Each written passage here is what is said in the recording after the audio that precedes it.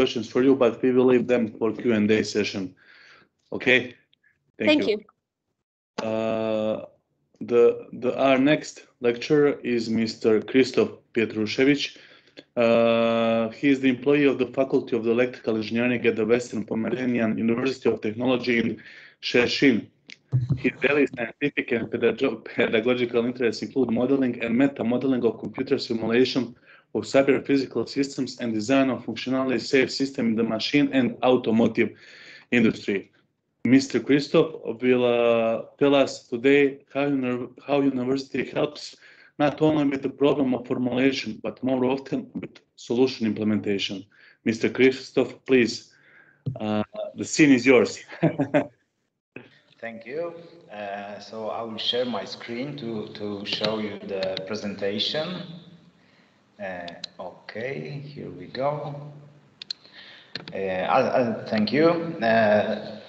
Ladies and gentlemen, our guests, normally every day I'm with West Pomeranian University of Technology in Szczecin. I will say a few words today about the role of the university in Industry 4.0 transformation and our experience in this topic, in this field.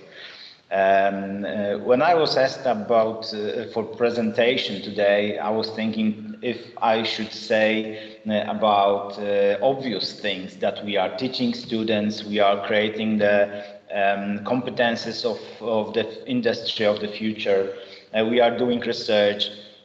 All the universities around Europe, they're doing research, and what I was thinking about is to show you within some framework, in this case ADMA, Advanced Manufacturing Framework, the role of the university in helping industry, helping small and medium enterprises to move forward to higher level of maturity in this 7 domains. But it will be next part of my presentation. In the beginning, I would say that in Poland, we have what is, I think, different than in other countries, or maybe one of the good practices, that our government supports financing of PhD thesis preparation that are connected with industry. So if the PhD student wants to create his PhD dissertation based on something that will be applied in the industry, then he can get the special grant. It's called applied PhD or something like that. But what we need what we are facing at the universities, we need to invest all the time to have a good laboratories, to create a common ground for next generation of engineers. And what we are doing at the universities in Poland, we are doing trainings for companies, for big enterprises as well. But it will be a little bit later. I will move through the slides. I think organizers will share that presentations with you. So just a short notice that I'm with West Pomeranian, which is quite a new university in Poland. We are 12 years old, but we were combined, and we were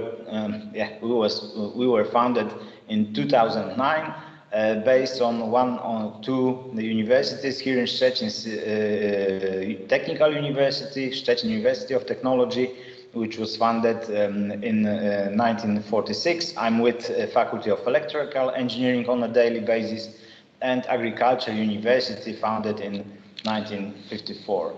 We are now 11 faculties, almost 7,000 students, 900 lecturers, scientists. What we have, we discussed today about this one-stop shop for companies, for small and medium enterprises. We have in our structure for many years regional center for innovation and technology transfer. We've built a beautiful site for this innovation and technology transfer center. We have the regional point for EU programs for Szczecin and for all West Pomerania. We have there also Enterprise Europe network. So everything in one place. What was said today about this Polish pre-selection of EDIH for Europe application. If we will succeed in our consortium, this regional center will be a home for Bureau of this contact point for EDIH, if we will succeed, of course. And where we are, where the Szczecin is West Pomeranian at the border with Germany. So we are in close relation with Berlin.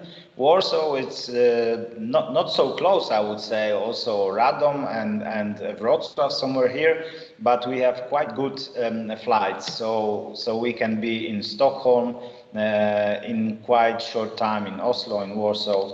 There's a very good connection by the roads and by the train, by the airplane as well. These are our faculties, 11 faculties, as I said, and these marked in blue are faculties that there is something happening that supports Industry 4.0 transformation in companies in our region and also in Europe. We are participating in EU projects. One of the biggest was with company that is in Sweden, all around Europe, but we are supporting them heavily. We have other also interfaculty and university units, but I selected two projects that are mainly connected with supporting small and medium enterprises or any other enterprise with R&D activities. This year we gathered almost 40 million euros in priority access development of modern research institute infrastructure for science sector. It is mainly for chemistry, chemical engineering, but there will be 18 very innovative apparatus that will be supporting materials, nanomaterials, biomaterials, as you can see here, different structures and innovation functional materials that can be used for example, in wearables or some bio structures, also in health and for human body. But Director Professor Rafał Rakoczy could answer more. Other project, which is not so big by the means of money, but the basis for that was the concept of the learning factory. So we decided, we gathered regional money, regional EU, regional spreaded EU money to extend the laboratories, e-production, oil and water hydraulics laboratory, industrial Internet of Things, EMC testing and certification laboratory, which is unique in our area because the closest one I think is somewhere in Łódź or Poznań. Laboratory for intelligent vision systems and user interfaces. So that was so I just want to stress that our role of the universities is to get that money to support companies, because it is much more easy for us to have 14 million euros or 4 million euros to have that infrastructure, to utilize that for didactics, for education, for our own R&D, and also to support small and medium enterprises, because we are discussing with companies and I cannot see that they are able to invest such money or to get that money to invest in their labs. Today it was said a lot about this advanced manufacturing methodology, and I would like to stress that no matter what the methodology you will use or the maturity level definition, maturity model you will use in your cooperation with companies, what is the most important is the process of using that. You said that I'm working with modeling and meta modeling. And we at the university compared 12 different methods, and by the means of meta model, by the means of the structure of the data, of connections, of relations, ADMA is the simplest. Does that mean is that the best methodology? I don't know. What Krzysztof Lipiec said and Anya, the crucial thing is to have the method that will rapidly give some result for the company. So we can take Akatech, we can take German VDMA model, and any other. There are many of them. What is the most important, that here in Poland we had not so much time to introduce very complex meta models or models of maturity models. We need something simple that works. A couple of years ago, I was in Omron in Netherlands, and there was a sentence on the wall that something simple that works is much better than something very complex that will work in many years. So for us, for companies here in Poland, the very good answer from small and medium enterprises is that the ADMA methodology is very simple to understand and to change, to move forward to some activities. So that I don't want to give you a lecture about ADMA, because Agoria and Krzysztof Lipiec from PIAP Institute, Łukasiewicz will be much better in that. But I just want to say that it's combined in 7 transformation areas, and this one of the examples in transformation 3, Eco Factory, resource management, materials usage. And looking at these descriptions of the maturity levels from 1 up to 5, what do you think? Where should be university involved to move from the maturity level 1 up to 5? Where we should be utilize the resources, the people, the investment from the university? In any countries, in your country, in Croatia, it will be a different state. In Germany, in USA, in Japan, it will be much different. I have colleagues at the university, and they told me that on a daily basis, they're working at these 4 levels. So the companies here in Poland, they need university assistance from the very beginning, because it's not so popular still.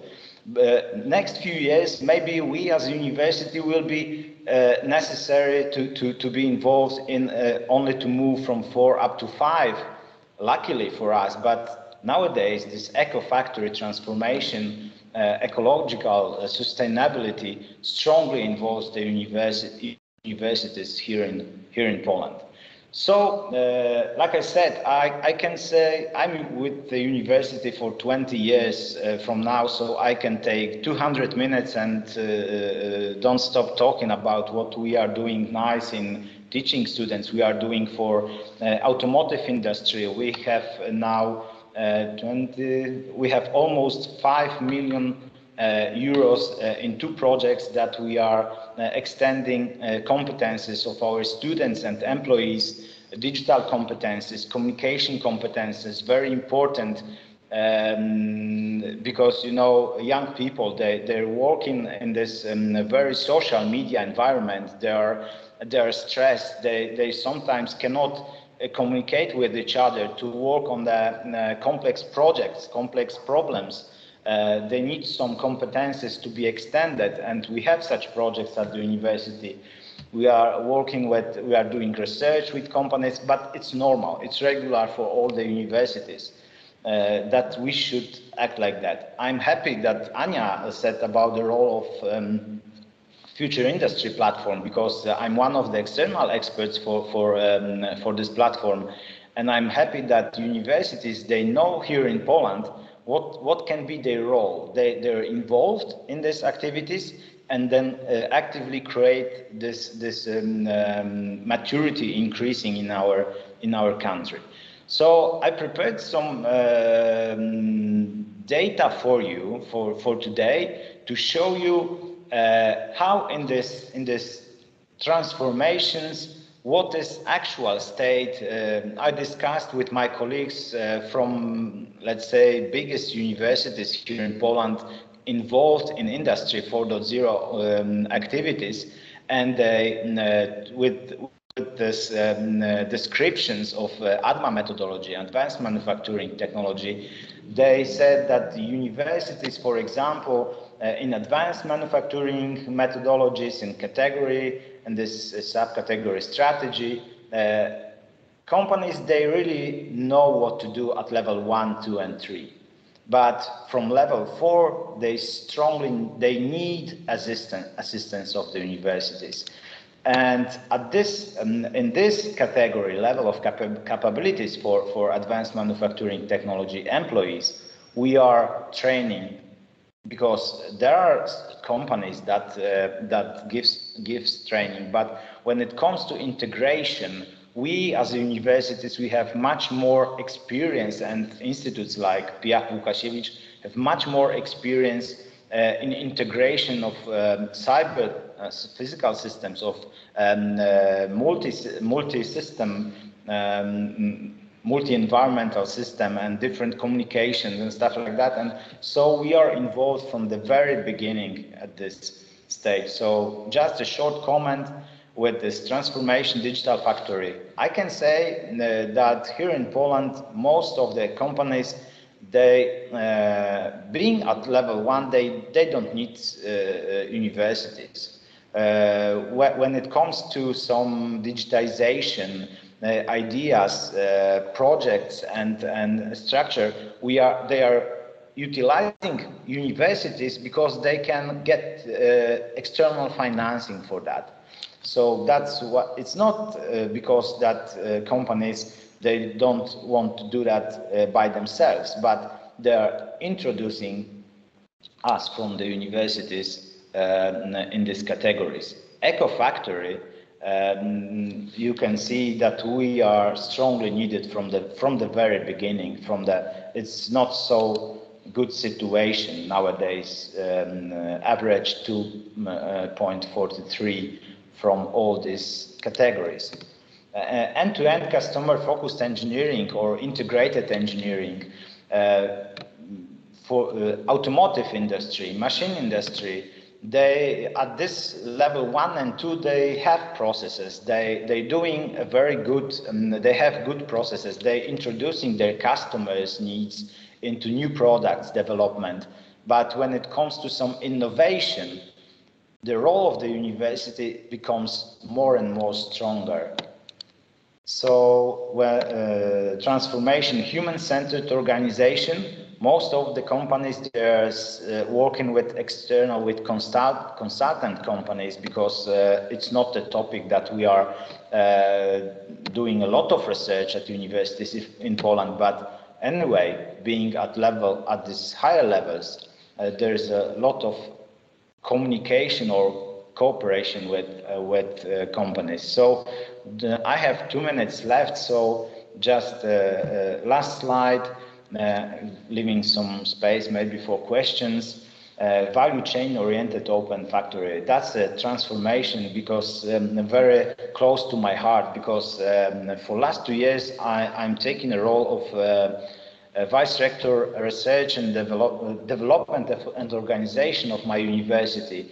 And this transformation shows that this internal innovation network, partnership-driven innovation, supply chains governance beyond customer and supplier needs, and external knowledge management, companies, they need us. They need us because also we as a university, we need to have the place to implement, to apply our research, our theoretical, let's say, achievements. And this radar graph shows that this 4.0, I took that average result of ADMA scans or ADMA maturity level in the 7 areas or domains of advanced manufacturing methodology. But of course, ideal case is 5. But Paul Peters, that the guy that trained us in the Future Industry platform with this methodology, he said that there are not no company in Europe that has 5 in all 7 categories. So that's a very good point, that there's no ideal finally transformed. It's a continuous process. Also, showing this graph, here is the starting point that universities are involved in transformation in Poland, in small and medium enterprise, in this 7 areas of framework, 7 categories framework of ADMA. So next year, when we will discuss that, maybe it will be better. Maybe there will be more companies that need some more, or introducing universities from the lower level. But I want to show that we as universities, because we should know our role in this industry 4.0 transformation, to help small and medium enterprises to move forward to achieve the highest level of maturity, but also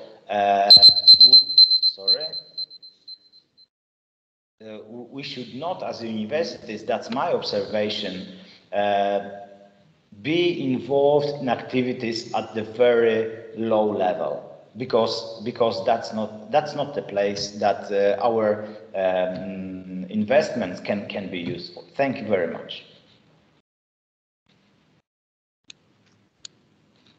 Thank you, Krzysztof, for your presentation and your insights as the presenter for a university and their role in the Industry 4.0 organizational support. We shall have a couple of questions for you as well, hopefully for the Q&A session. And given the time currently, I would like to ask just a simple side question, perhaps. Do you have any plans, or does Poland already have a plan for educating for roles such as digital transformation expert or digital transformation expert in the industry, or for manufacturing industries, or something like that? Do you have study programs such as that? Because yes. Yeah, because yes, you need, for a country of your size, you need to have enough experts to help all these companies. We have such educational programs. We have some specializations at, for example, in control engineering.